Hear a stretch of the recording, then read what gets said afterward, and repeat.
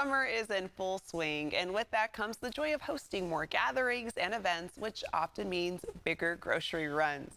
With that in mind, our next guest will share some smart shopping tips for the season. Schools First Federal Credit Union is here to help you make the most of your shopping trips and keep your budget in check.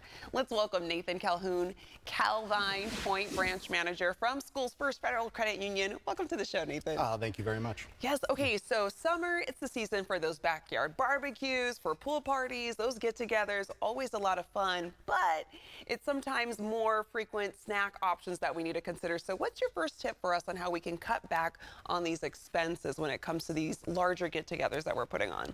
Yeah, you know, I would say everybody loves those summer get-togethers, the backyard barbecues, but when you're hosting them, you know, it's good to know that, you know, hey, the prices can add up and it hits the budget. So a couple things I'd recommend, you know, let's say, you know, the people are invited, they're coming over, you know, they're on the way. Yeah. First thing you want to do for your menu is just to assess what you already have on hand. Go into the pantry, go to your refrigerator, figure out the ingredients that you can already use. This will make sure that you don't buy duplicate items down at the store. Yeah. It'll also ensure that you're using up the ingredients around the house before they go bad. Yeah. Next thing you know, you're going to want to make a list. Don't go to the grocery store without a list. I've been guilty of this many times and ended up leaving this grocery store, forgetting one of the crucial items and having to make a second trip.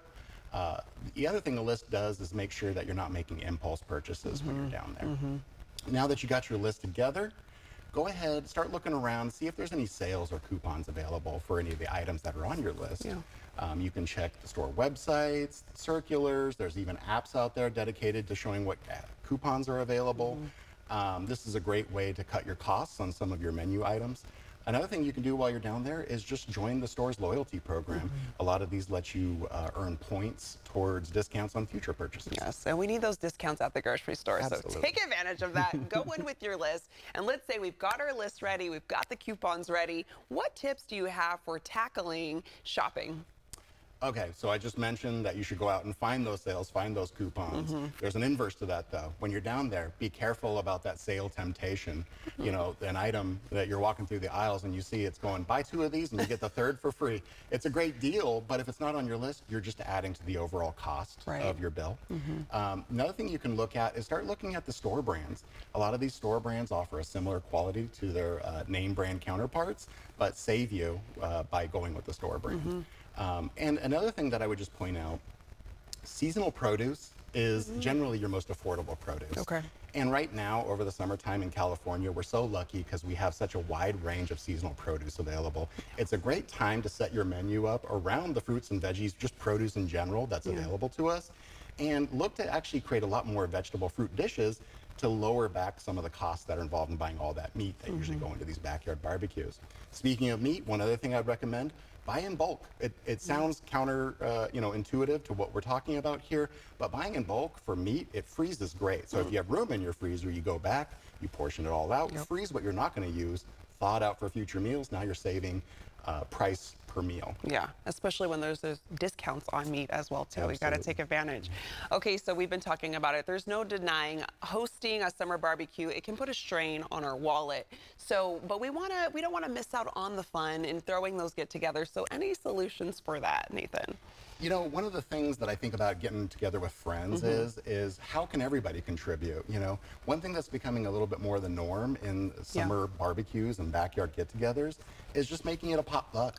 Allow your friends to come over, bring a dish, whether it be an appetizer, an entree, maybe just some meat thrown on the grill. This really helps share in the overall impact or cost, make you a little less hesitant to also invite everybody over, right? Knowing that you're not going to take the hit all by yourself.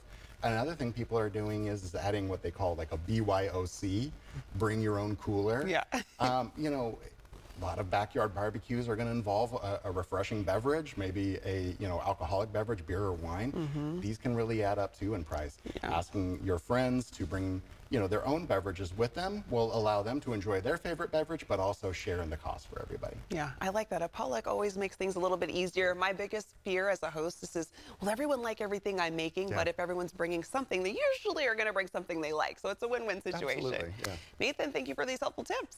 Thank you so much. I hope the tips help everybody over the summer and their get-togethers. And for any other tips, you can check out our website at schoolsfirstfcu.org. There we go, from Nathan himself. And you can visit one of the many Schools First Federal Credit Union branch locations as seen on the screen, and find more online by going to schoolsfirstfcu.org.